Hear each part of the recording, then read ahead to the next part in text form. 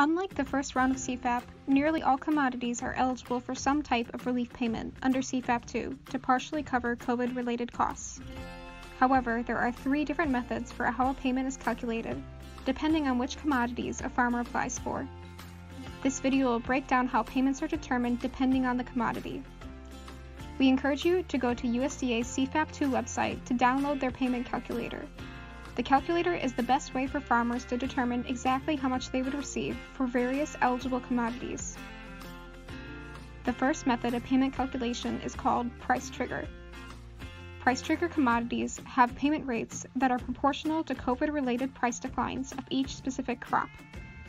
Eligible price trigger crops include commodity row crops, most livestock, poultry, eggs, and dairy.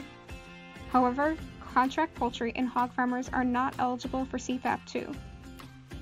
To determine the total payment, farmers report their total 2020 eligible acres, 2019 broiler egg production, or the milk production or maximum livestock inventory between April and August of 2020. One downside of price trigger payments is that they don't take into consideration any premium pricing or value-added commodities. For example, if you are an organic dairy farmer, your payment rate will still be based on conventional wholesale commodity prices, even if your milk commands a much higher price. The second payment method is flat rate.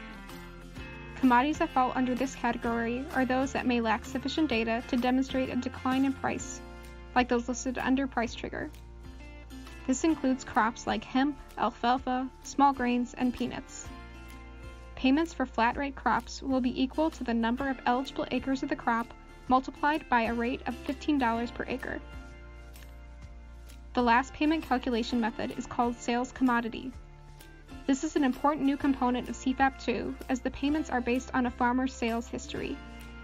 This may make CFAP 2 more accessible for farmers who produce a wide variety of crops as the payment is based on total sales and not the production amounts of each individual commodity.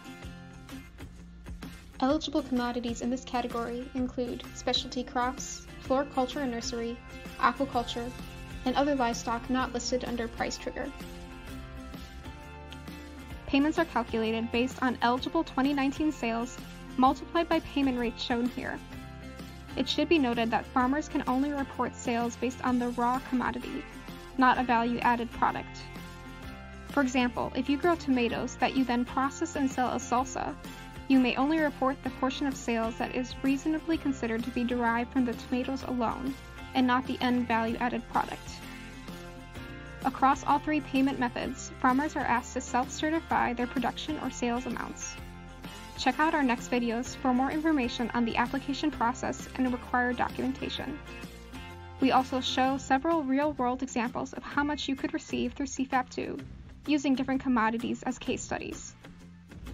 To get a real sense of how much your CFAP 2 payment might be, go to the USDA's website, farmers.gov/CFAP, to download the payment calculator. And if you need extra help determining how much of a payment you could receive through CFAP 2, or need assistance with your application, we encourage you to call the RAFI USA hotline toll-free at 866-586-6746.